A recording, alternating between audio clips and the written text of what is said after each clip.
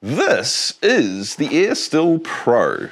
It's a tiny little still that does both pot distillation and reflux distillation, and I've been putting it through its paces for the last month. So, it's time to do a review.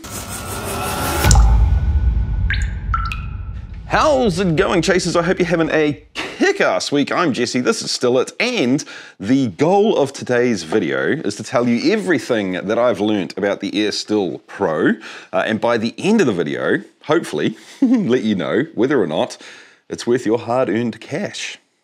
I don't often do straight-up reviews on this channel, and when I do, I only do them when I have full autonomy to do whatever I want. So what that means is this is not sponsored in any way by Still Spirits. They don't even know I'm recording this at the moment.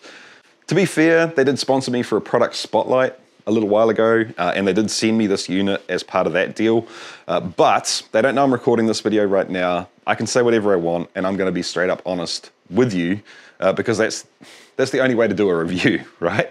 I think the first thing to do is to go and take a seat, and I'll show you all of the features and functions that this thing has. Let's start out with the pot itself, because this is going to be the easy part. If you have seen a standard air still that's been out for a while, this thing is almost identical. There's a couple of small little changes. Number one is the reset button is different.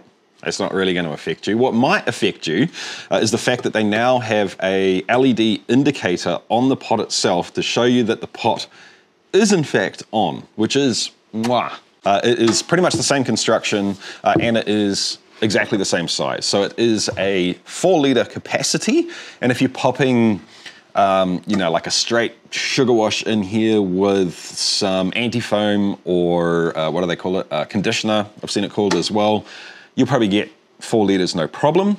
If you're putting low wines in here, 4 litres is no problem. If, however, you're doing stripping runs of like a rum wash or an all grain wash, it ain't gonna happen, just so you know.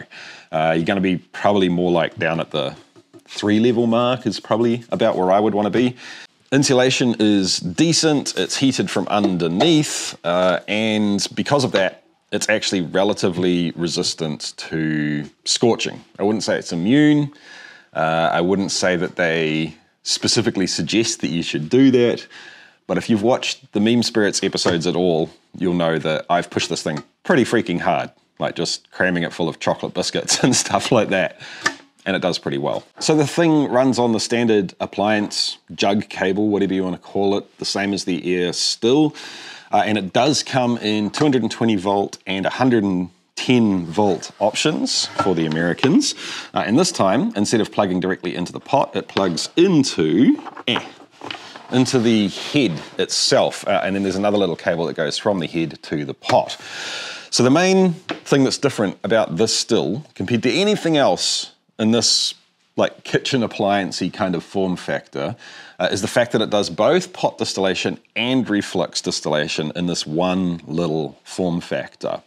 So you press the button on front to turn it on and put it into standby mode.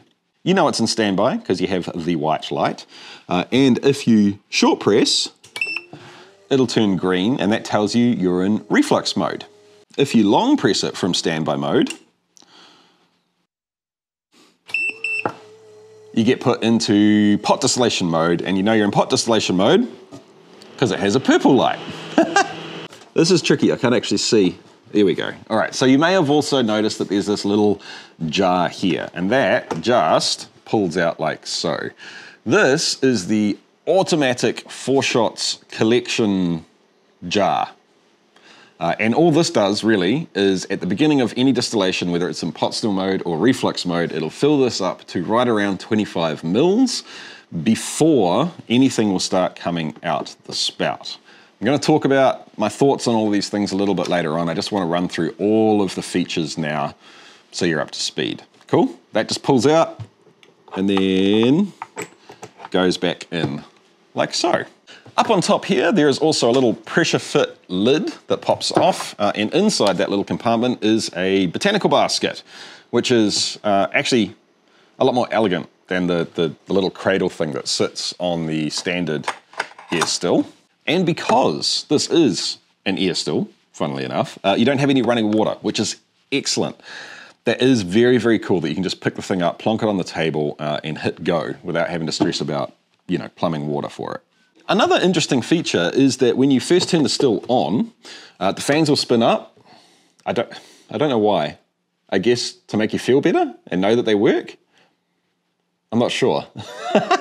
But then they'll actually turn off and the fan will stay turned off until the pot is almost up to temperature, which is kind of cool, I'll admit, because it's not noisy, it's using less power, I assume, although that'd be negligible.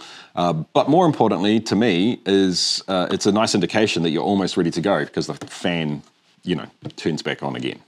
Also, the pot itself will turn off if it gets too hot, if it boils dry.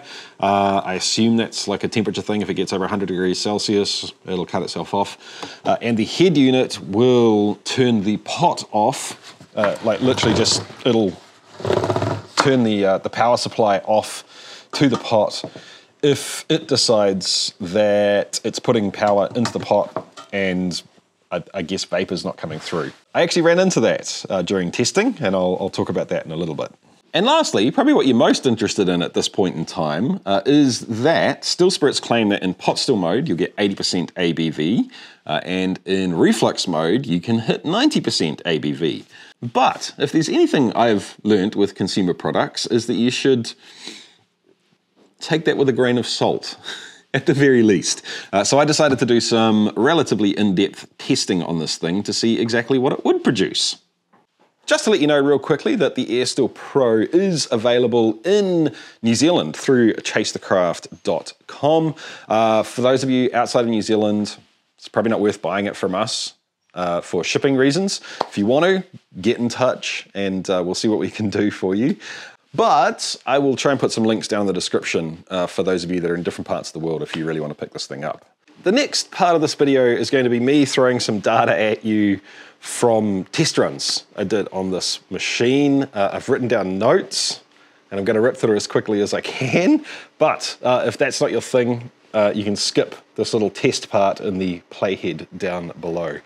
So first of all, I wanted to test this in the best light possible, so I added 2 litres of 40% ABV wash into the still and run it in reflux mode. The first thing of interest to note is that the first drips going into the 4 Shots collection little vial were way down at 79% ABV, but that quickly raised up to 90% ABV by 60 mils in total. I'll place my bets on what's going on here in just a little bit, okay? Impressively, the ABV hovers right around the 90% mark for a full 250 mils before settling again closer to 89% until 600 mils in total. It's not overly relevant in this case because I was actually using feints as a dummy run for this, but if I was going to make cuts and actually collect the spirit that I was running through it, I would have made the cut from heads to hearts at just under 100 mils in total, and then the cut from hearts to tails at right around 450 mils. So that's an interesting result. We'll talk more about that in a little bit, but what if we charged the still with 1 litre of 25% ABV and ran it in reflux mode? Now, interestingly, the first drips were very, very similar to the first one, and once again, they rose quickly over the first sort of 40 to 60 mils, but this time they topped out at just over 88% ABV.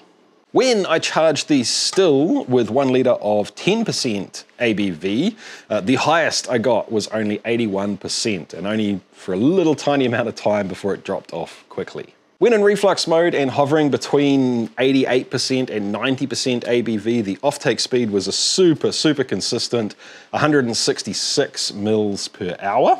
And as expected, that offtake speed dropped off near the end of each run as the ABV lowered as well. Heat up time for the smaller runs was 17 and 18 minutes respectively, and when charging the still with 2 litres at 40% ABV, heat up time was 28 minutes in total. The total time to collect 700 mils from the larger run with 2 litres at 40% ABV was 4 hours and 50 minutes. That included heat up time and the much slower offtake speed near the end of the run though. I also tested pot still mode with the Air Still Pro and the standard Air Still next to each other. Surprisingly, the standard Air Still heated up about 5 minutes quicker, and it was quicker throughout most of the run in terms of volume. The Air Still Pro did catch up at the end. And if you're comparing for stripping runs, the Air Still Pro actually performed quicker over the course of the full run because it pulled a greater percentage of the total pure alcohol in the pot out in a quicker amount of time. In other words, if you're running it as a spirit run, it's going to be slightly slower than the Air Still, but it's going to be at a higher ABV. But if you're using it for stripping runs, it works out about the same, and it actually gives you a better overall efficiency by pulling more out of the pot a little bit easier. I need to jump in here real quick and say a huge thank you to the Patreons. Thank you so much, Patreons, for being the people that support us day in, day out. We thoroughly freaking appreciate it, so thank you very much. For everyone else, if you're finding value in these videos and you would like to contribute back to the channel, we would appreciate that, and it definitely helps us make better content. You can find a link for Patreon in the description down below, and now we're officially doing Q&As once a week, so you can jump in on that action too. So, does the still actually do what it says on the box? Yeah, pretty much. I guess you could definitely say that saying that it pulls 80% in pot still mode could be kind of misleading in some ways, but anyone that is familiar with distillation is going to look at that number and know exactly what it is. It's going to start at around 80%, depending on what you put in the pot, and it's going to slowly drop throughout the run. That's what pot still distillation does, and it's what makes pot still distillate taste the way they do. Pulling the packing out of this column, I'll be real with you, is kind of a pain in the butt, and I don't think I'll ever do it. I'll just run cleaning runs every now and again, you know, put some vinegar through there to clean it out, until I'm showing that I should be doing something different, you know, if a problem arises. Reflux mode. Dude, I am impressed with this thing. When I first looked at this and saw how big it was, and I saw that they were claiming that they were getting 90% off it, my thoughts were, really? But it does the thing. Now, to be fair, obviously you need to have, you know, definitely above 30%. I'd say 35 to 40% is going to be the sweet spot on this thing in terms of your low wines ABV.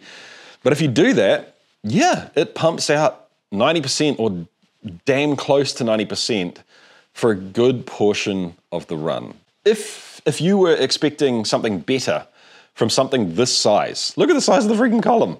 I think you believe in magic, is the short way to put it. And I'm glad that they're not over-claiming or overstating about what this thing can do. Are they taking the very best numbers in the best situation? Yeah. But man, like, I don't know. That's just kind of the way that the world works, right? That's what marketing is. And yes, at 90%, you can totally make a drinkable vodka, with the caveat that you need to be careful about your recipe production. You're not going to just make a turbo wash, throw it into this, strip it, reflux still it, whoops, and then drink it and have a nice product without carbon filtering the bejesus out of it. That's kind of what the still spirits ecosystem tends to be about, because they have those products as well, and it's for newer distillers. But you can totally make solid vodka at 90% if you're happy to kind of curate the recipes you select, put some extra effort into the recipes you make, and then drink a vodka with a decent amount of flavor representation from the original product. So you're going to reach 95% ABV, like neutral azeotrope with this thing? No, no, you're not. But that's not really what it has in mind, in my opinion. Every now and again, perhaps like 3 or 4 times out of the 8 times I've run this in reflux mode, the flavor would just change really quickly and get a little bit rougher, and then it would take about 30 to 40 seconds to clean itself back up again. And what I think is happening there is something's affected kind of the balance of the column. And you see this in, like, I see this all the time in my reflux still setups. It's not so much an issue with this still itself. It's just the, there's a lot of different factors that can go into keeping a reflux still balanced. The difference is when it's a, when you're running a manual still that you control everything on, it's your fault, but you can also do things relatively quickly to try and fix it. This, you don't control anything, you just press go. So it's, I guess it's the still's fault, but in reality, I think it's probably like the ambient temperature changed, or I knocked the still and the pump that's running in it, or whatever. Something happened. But to its credit, it did fix it up within about, I would say the longest would have been 60 seconds at most. My intuition says it's sort of 30 to 40 seconds where it fixes itself up pretty quickly. So I can't knock it for that, because like I said, it just happens in reflux stills. But I thought you should know about it. The second was that in one of the runs, I started collecting off the top in reflux mode. And then soon after I got first drips, it just stopped producing. The fans were still running, and nothing was coming out the spout. And I couldn't figure out why. Finally, I realized that the light on the pot down here was turned off, and pressing the reset button did absolutely nothing. And in the end, I worked out that this was actually my fault.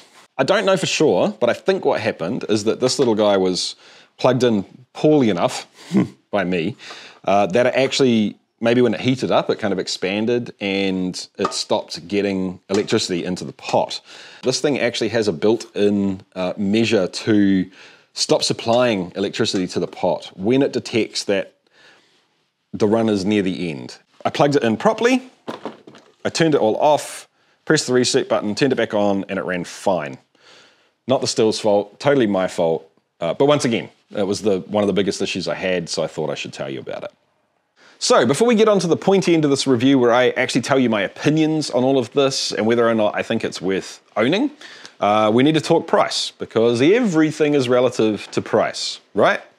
And I'm going to be slightly generic here in terms of pricing, because this is the internet and it's 2023 and God knows what's going to happen to pricing a month from now when you watch this video. Right now, anyway, it is roughly $800 for the full system in New Zealand, and hold on,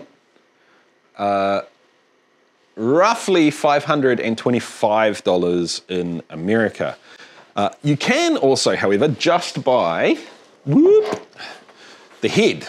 So if you already have an air still, you can just buy this part for, in New Zealand, roughly $600, and in America, a little under $400. So, anyway, let's go sit down again and I shall run through all of my pros and cons for the AirStill Pro.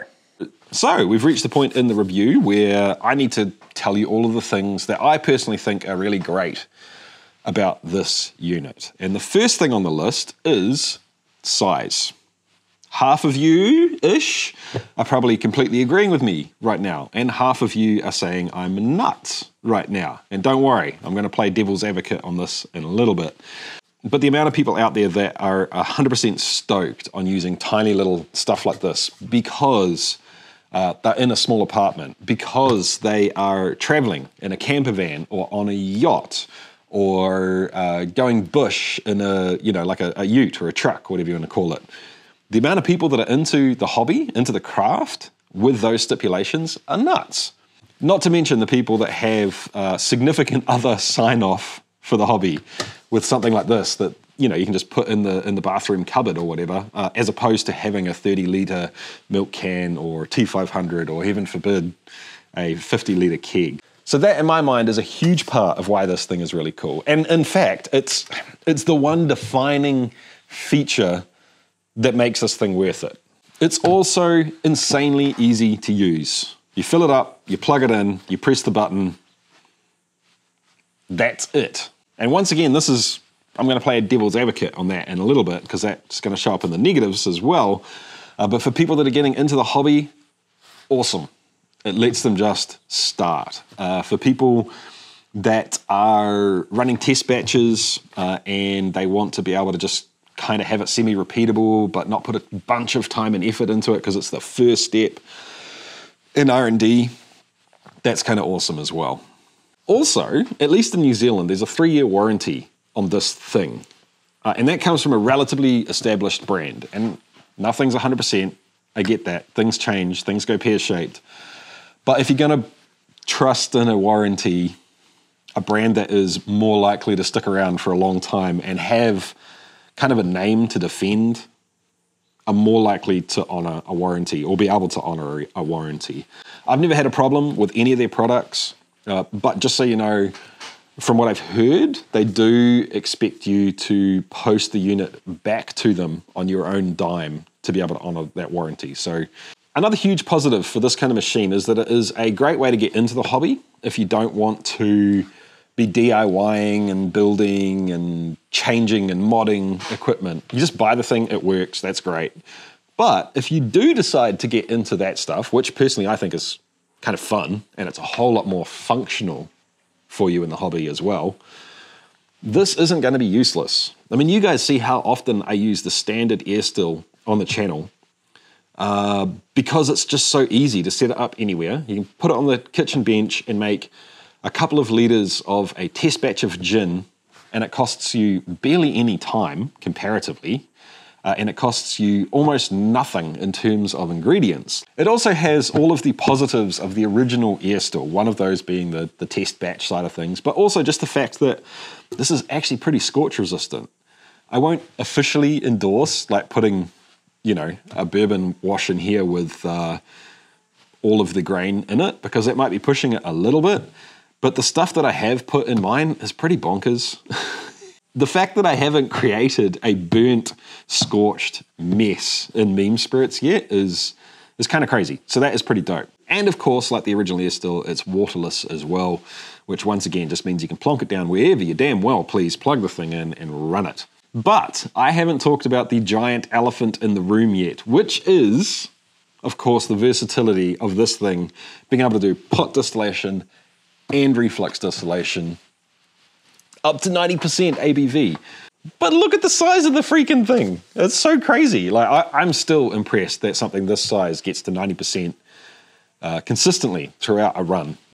All right, now it is time to talk about some of the not so good things about this still.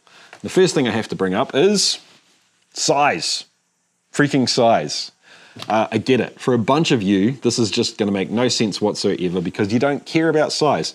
If you don't care about size, this isn't the still for you, all right? And I'll be real with you. The idea of making neutral spirit in a small form factor like this just seems like work to me. I don't enjoy making neutral. I enjoy having neutral that I can turn into something else. So I'd much rather just make a dirty great big batch, like fill a 50-litre keg up with low wines, turn it into neutral, and do that like 3 or 4 times a year, instead of running this thing all day, every day for a month. But to flip back to the other side, there's just some people who can't have a 50-litre keg. They don't have a big shed. They don't have anywhere to put it. Or they've got that stuff at home, but they love to still make products when they go camping. And that sounds super niche, but the amount of people that have told me that's exactly what they do in the last month, talking about this, is kind of nuts. The second thing that isn't great about this is that it is completely and utterly auto. That's a good thing for some people. For others, it's kind of crap. It's just going to do what it wants to do and you can't change the fact. And that kind of shows up in the fact that when you first run this, the column doesn't fully balance. The column doesn't fully fraction out and stack itself, and that's why the ABV creeps up for the first, 50 mils of production. If this was a still that you could run manually, you just chuck it into 100% reflux and get straight to 90% from the get-go, right? In fact, you'd probably get a little bit higher. That's a downside for a lot of people. The botanical basket, in my mind, is also definitely on the small side. It's kind of ridiculous. If you just throwing a little something in there to flavor something, that's fine. It'll do the job. Functionally, it works fine. But if I'm even making like a 1 bottle batch of gin, this wouldn't hold the juniper. It wouldn't hold half the juniper that I would want to put into it. I wouldn't say it's a gimmick. It's still functional and it works fine for what it is, but you're not going to do like a full recipe of gin with everything in the vapor path. It ain't going to happen. The top is also actually kind of hard to get off. And it's not a huge problem by any means. It's just a little bit niggly and it feels like it could have been dealt with in a little bit more of an elegant way. But there's no longer a handle on top like the other air still has. The 4 Shots collection jar as well, I have yet to pull this out without it spilling all over the freaking place. It's just the way it seems to be. Once again, it's not a deal breaker, it's just not entirely elegant. The 4 Shots collection in general, in my mind, is not, how do I put it? It's nice for peace of mind for people that are new to the hobby and just want to get started. They can go, okay, the 4 Shots are taken care of, I know I'm safe, so on and so forth. That's cool, it's getting people into the hobby faster, I like that. For anyone that's run a still for any length of time or has done a solid amount of research, this thing's completely and utterly useless. I mean, as far as I can tell, you can just bypass it, because if this is full, the way it works is as soon as this is full, it just diverts over, sends liquid over that way. So you could just fill it up and leave it in there and just never empty it. And of course, on the negative side of the ledger, we need to talk about price. I get it, it's 2023. Inflation's doing all sorts of weird things. The R&D expenses for this were incurred at a much, much higher cost, I'm sure, than the air still itself. But at $800 New Zealand, $500 American, I think that pricing is going to push a bunch of people over the line from, hey, that's kind of cool, and I'd kind of like to have it in my kit, to, eh. And that's a call you're going to make. I still think, honestly, at that price, for the people that are going to love this product, it is well worth paying the price for. I just think there's like a cutoff point of a bunch of people that would have got into this product if it was slightly less expensive. So that brings me to the next point that we need to talk about, which is, what is the competition for this bad boy? Future Jesse here. I forgot to mention that when you're switching from pot still to reflux mode, you need to switch these little nozzles out, which just restrict the flow of liquid going through them. It's not exactly a negative, but the chances of losing one of these things for people like me is kind of high. And it's a very slight annoyance to actually have to do it. They're super easy to pull in and out. I have seen a bunch of people trying to compare the Airstill Pro to the Airstill. And in my mind, that it almost just doesn't make sense to do that. The only time it makes sense to compare these two is, and for me, if you have no distilling equipment and you're trying to decide what to buy to get into the hobby, and you want something this size, like appliance size, but you're trying to decide whether you want to just make double pot stilled, triple pot stilled style products, or if you want to get into being able to make vodka, and then all of the things that you can make from a neutral spirit. Macerations, fruit macerations, gin, absinthe, so on and so forth. In that case, the question is kind of, do you upgrade yourself? Do you upsell yourself from just this, where you're mostly going to be doing double or triple pot stilled type things, up to, do I want to pay all of the extra money to be able to make pretty solid vodka and then, use that to make gin and so on and so forth? In that case, it makes sense to compare these two. But for $150 less, you can get a T500. And yes, this thing is mostly set up to do reflux, but you can kind of replumb it, do a wee bit of DIY work on it, and use it in reflux mode and pot still mode. This is 100% a better reflux still than that. You can kind of push 90 to 93% on this, as opposed to kind of like 88 to 90% on this, depending on the situation you're in. And you can use it as a pot still. And look at all the volume you get. It's so much easier to make a decent amount of neutral with this. But you lose the ability to have a small unit to pop it away just in the kitchen cupboard. And if you go with this, you lose the ability to make smaller batches of products. So that is a little bit of a downside. But this plus this is going to be about $200 and $250 more than just this. So you get a whole lot better reflux system that can make a whole lot more product easier to a higher ABV. And now you've got the ability to make the small batches and do the test stuff in this in pot still mode, which honestly, all of the testing stuff I'm going to do in pot still mode anyway, not in reflux.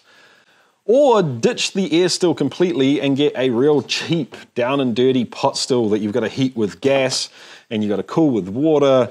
But this plus this is about the same price as that. Options, huh?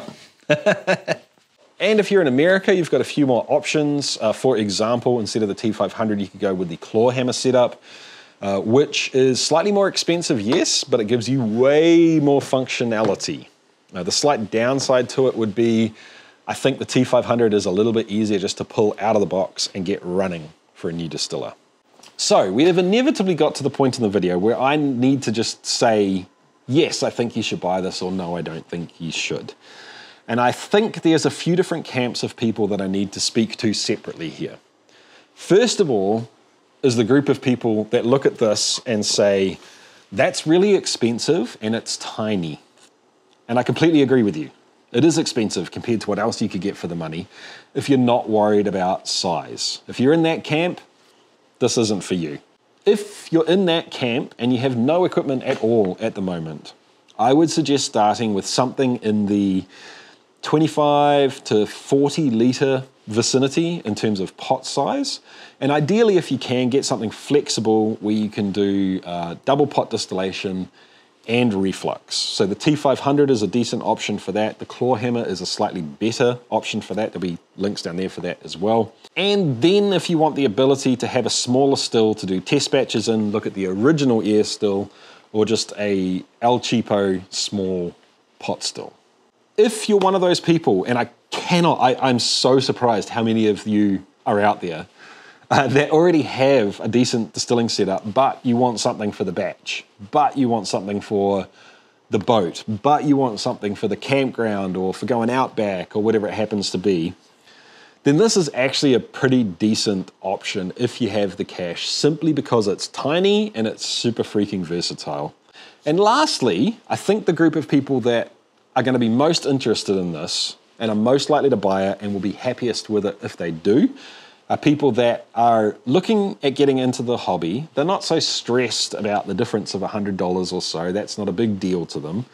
Perhaps they're into an adjacent hobby, beer brewing, wine making, mead making, heck, even stuff like sourdough or cheese, things where fermentation is key and they just love the idea of fermentation. They don't want to buy a whole bunch of equipment because they've already got hobby stuff coming out their ears.